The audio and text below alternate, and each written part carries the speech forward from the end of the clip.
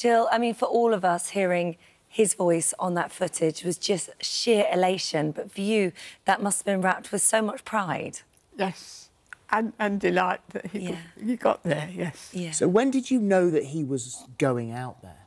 I had a phone call from my other son that he was on the 10:15 plane to Thailand. Yeah. So this is Mark, your other son, yes. isn't it? Yeah. And so has he been able to keep in contact whilst he's been out There have been various emails going backwards and forwards saying, don't worry, I'm OK, and things like that. Because you must worry. I mean, as a mum, I mean, he's still your boy. Yes. And, I mean, all throughout his career, because he's been an adventurous man, he's always been into stuff like this. Well, he seems to have done, with hindsight, quite a lot of extreme sports. Yeah. Cycling, running.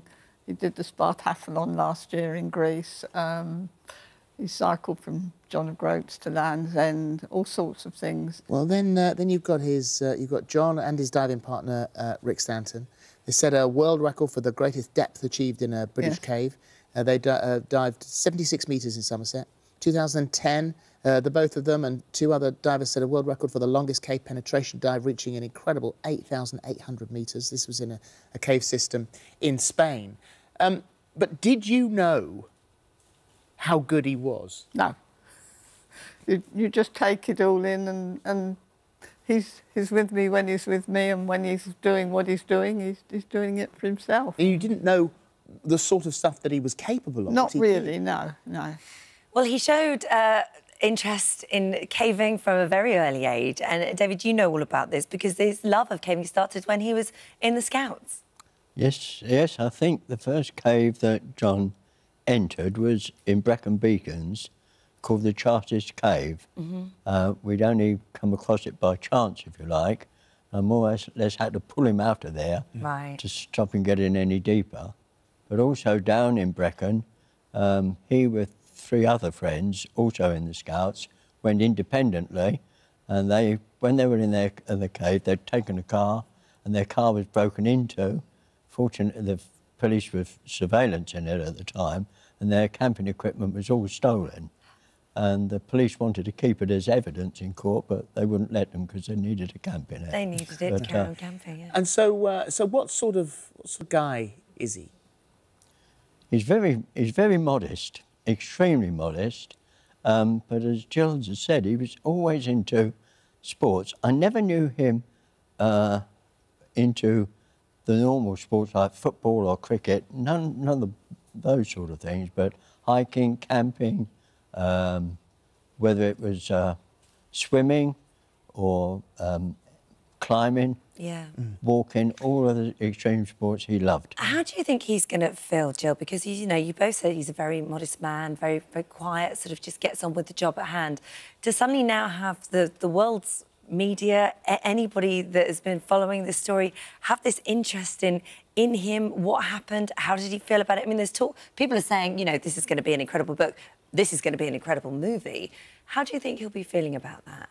I really don't know. I really don't know. And John has said himself, this is an environment that doesn't suffer fools. It does not. I'm sure you can't take any risk whatsoever. No. And John's not the type of person to take any risks. Yeah. He and Rick, I suspect, started cave diving as a hobby. Yeah.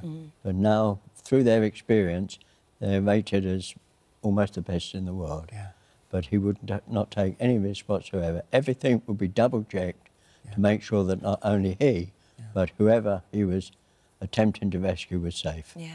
Absolutely. I mean, there are lots of people you hear of the New Year's honours list and the summertime one who get their knighthoods and their obies and various things, and you know, often there are people you think, oh, now that was really well deserved. That's someone who's really earned their knighthood. How would he feel if he was honoured in some way?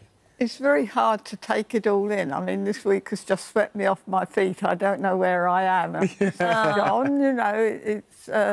Yeah, I hope he does enjoy any publicity he gets. Yeah, because well, he's a shy guy, we know that.